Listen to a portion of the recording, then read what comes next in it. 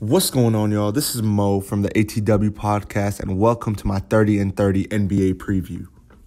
Coming in at number 29, we got the Memphis Grizzlies. So I'm going to be straight up with you guys. There ain't really much I could say that's really that interesting about this team. The Grizzlies are one of those teams that are pretty much forced into a rebuild. Their best players are looking for situations where they can win now, while the front office is looking for situations where they can rebuild and start over. They still have Mike Conley. They still have Marc Gasol.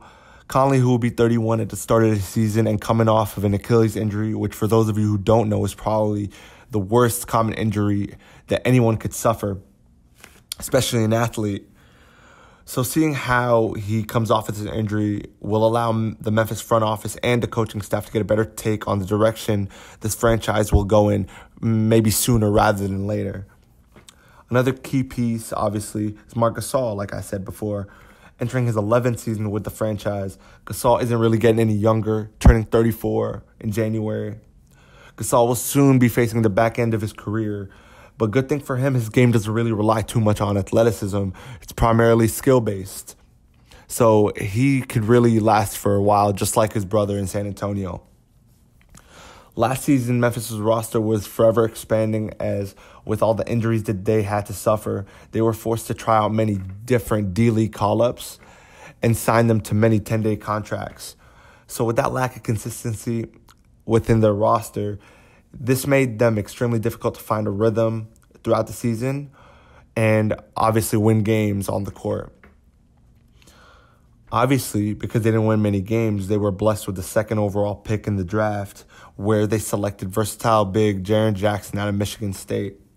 Jackson is also one of those players that shows how much the game has evolved, as he has a good game from the mid-range down, but he can also step out and knock down the occasional tray ball.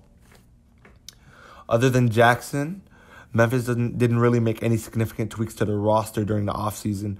Because of that, I think the Grizz will once again fail to make the playoffs under current head coach J.B. Bickerstaff for the second season in a row. What's going to be most important for this team is to figure out what direction they ultimately want to go in. Because if the front office decides to take this team into a fresh new direction, they have to move away from Gasol and Conley and guys who were from that era, which is what I think they're going to do. I believe there's a strong chance that Marc Gasol gets traded at or before the trade deadline. They should do this in order to get the most they can out of his value while it's still moderately high. Because if you choose to play him the whole season, you run the risk for injury. And as we all know, Father Time is undefeated. This puts the main focus directly on the young Bulls coming up. Guys like Dylan Brooks, Wayne Selden, Jaren Jackson. Guys that should be focused on by this organization. Other than that, we're looking at another rebuilding year for the Memphis Grizzlies. And there you guys have it at number 29, the Memphis Grizzlies. Now, if you guys have not checked out my last preview on number 30, the Phoenix Suns, go ahead and check that out. And also keep an eye out as I will be releasing previews just like this relating to each team leading up to the season. So go ahead and follow me on Twitter at MVO_32, on IG at IAM_Mo3, and on SoundCloud where you can find each and every one of the podcasts at After the Whistle. Thank you guys, and I'll see y'all next time.